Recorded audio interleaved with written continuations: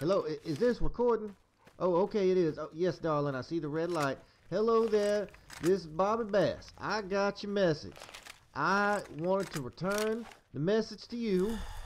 First of all, thank you for reaching out to me. I'm honored. It really, especially in light, I've had a lot of personal tragedies lately. My dog's been killed, my boss is dead, and you know what? It really speaks a lot to your character that you reach out to me like that, and that is, it bless your heart, okay? Just really, thank you so much. However, I'm gonna have to say no, okay, and I'll give you my reasons. First of all, I think Marco, he's your employee. I don't want to disrespect him, but the man strikes me as being possessed by Satan, and I don't like that kind of characteristic. I already worked for one crazed maniac that had this thing for little boys and hatchets, and damn, that just about got me killed. I don't want to mess with that shit. Back at home, I should have listened to my old man Farley. Old man Farley, he told me, he said, boy, you need to walk your ass east.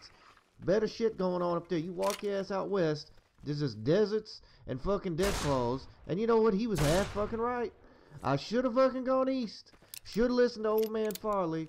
But here I am. Okay, now Mr. Ketchum, I know you got a good reputation. You're good with them bombs and wires and shit. I can't ever do that. I don't know how they do it. I try to cross the fucking wires. Shit would just blow up, melt me to fucking pieces. They have to mount me on the fucking wall. And speaking of which, I got expenses. I'm trying to get my dogs taxidermied. Fucking Bishop and Taint, they saved my ass from a crazy kid, and I can't fucking get them taxidermied. People look at me like I'm crazy, but this serious. I want to immortalize them, so I'm working on another job. I don't know if it's going to work out.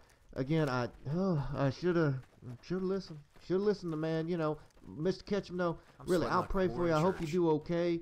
I think you've got great things ahead, but seriously, take this bit of advice. If this is off the record, get the fuck away from Marco, man. Get the fuck out of them mountains. Come on back west, man. Come work with me. Work with me. I know you're not crazy. I'm not crazy. That's the reputation anyways. Come work with me. We'll do some good things here, okay? I'm thinking of starting actually an establishment, a gentleman's club. I'm gonna call it the Buttered Biscuit, and you can be a part of this new bold venture in commerce. And that's what we're going to do. So come on down. I got the Buttered Biscuit getting off the ground off in the NCR. Luckily, I had to change my name, but I'm pretty sure you'll find me. So look for the Buttered Biscuit. So, again, thank you so much. You take care now.